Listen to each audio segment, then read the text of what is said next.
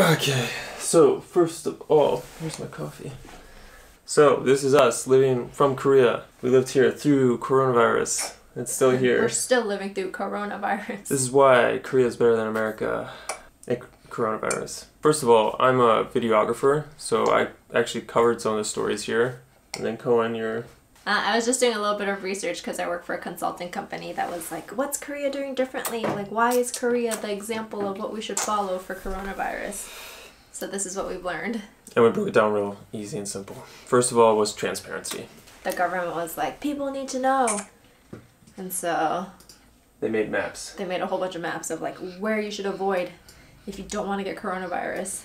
So this is just shows like instances where coronavirus could have been, or someone might have come. And it's not like they're monitoring everyone, like someone's going through a bunch of CCTV footage. I mean, I think for some cases they did. But a lot of it is just actually like volunteers going to confirm someone with coronavirus. Or symptoms of coronavirus or something. Was there.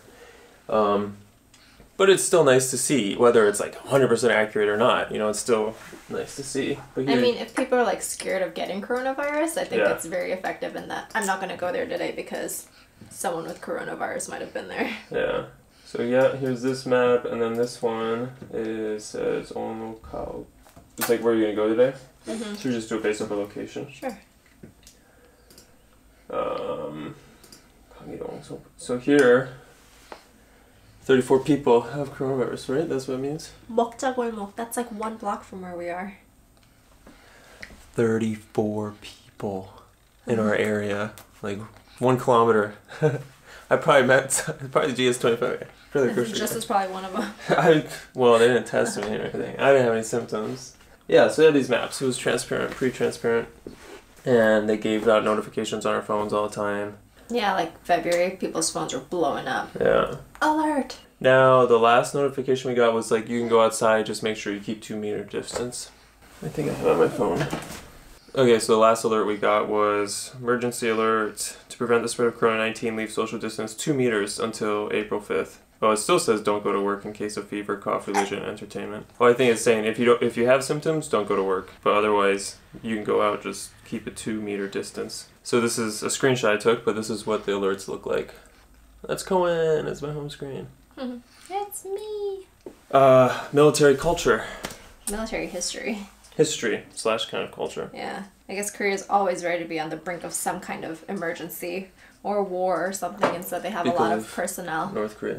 Because of North Korea. So they have a lot of personnel on standby that they can call on in emergency situations like this. Maybe even nurses and doctors. Yeah, so people are just always ready, kind of, for emergency. And quickly came together. And then the drive-through testing.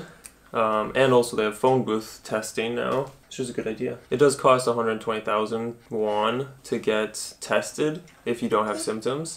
That's about $100 probably. With the exchange rate? Yeah, with the current exchange rate. Anywhere between 100 and 120 bucks. But if you do have really bad symptoms, they'll maybe test you. I don't know. I think health insurance maybe covers it. We're not 100% sure. One of my friends went to get tested, but he was younger.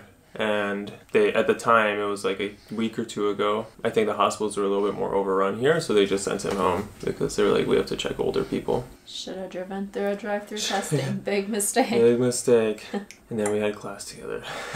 Drive-through testing. And then how did it affect our lives? I mean, the crazy part was probably around February 20th for us. That's when people started locking down and doing quarantine and stuff. Yeah, it's like when the panic wave hit Korea.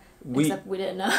Yeah, we didn't experience the panic wave so much because we're not on Korean news and we don't follow Korean celebrities. But it was like full on, people were locking themselves in their apartments and stuff. That's when like the government was like, all schools have to close down. Like, no churches or like big events are gonna... The only way I noticed was I had a shoot. That was like a 3-day shoot from the 25th to 27th, I think. And it got canceled in the middle of it because some of the foreigners we were working with just like bought tickets and left the country. And I was like, whoa, should I be buying a ticket to leave the country?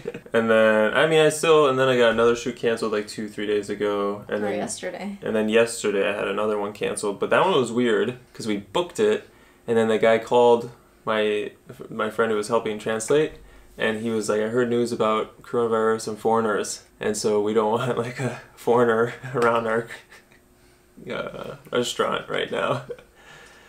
I was like, alright. So that was kind of lame.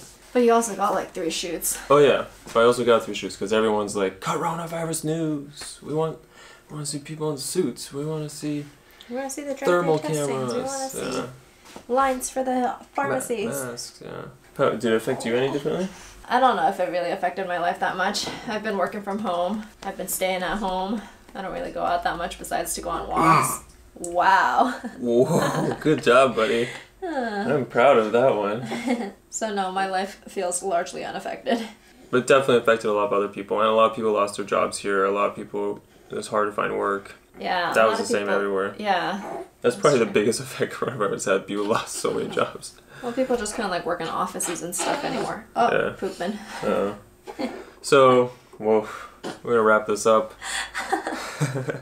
Good job, buddy. What's it like now? People are out. People are out on the streets. Rush hour's back to normal now. I'm taking the subway, and even with a 2-meter distance, like I'm packed on the subway. Yeah, I went to the park yesterday, and there was like barely space to walk. Yeah. I had a stroller, and I was like, nope, I can't do it. It seems like a lot of people is like, I did it. I quarantined for 3 weeks. I didn't leave my apartment, and I couldn't take it any longer. That's what it seems like. One of our friends that works at a hospital, we haven't seen her in like 2 months, and she was like, I can't come over because of coronavirus, and then she was just like, I'm giving myself a break from social distancing. Yeah, because she really had it. They really were like, if you bring it back to this hospital, you know, it's going to be your fault, and like, we're going to... Do you want to be the person responsible for spreading corona in our hospital? So, a lot of pressure on them. But yeah, 2 months of not seeing anyone is... crazy. I can't imagine. So yeah, that's about it. I hope that update was helpful. Good luck to everyone. I mean, definitely wash your hands, wear a mask. We still do that. Still have hand sanitizer and staying clean. Probably gonna do that for the rest of my life now. But don't, you know... Freak out because everybody else is freaking out. Don't cancel a job just because someone's a foreigner. Or don't... I don't know what else. Don't be mean to other people just because you're scared, you know? Don't let your emotions get the better of you. That also goes for the future as well. Were you worried about Will? I was worried about Will initially when like we didn't really know much about coronavirus. I was like, oh my goodness, if Justin comes back with this, Will's such a baby. What do you want to say about it, bud? I mean, things seem to be generally fine. We went and visited my grandma a couple days ago. This also, like, this isn't the first pandemic, or this isn't the first infectious disease chaos the country's been through. So I feel like Korea was also a little bit more prepared. Yeah, they had a trial run with MERS. I don't know if I'd call it a trial run as much as... Wait, where are you going? I want to change his diaper. Wait. His poop is probably spreading everywhere. Alright, buddy. Let's change.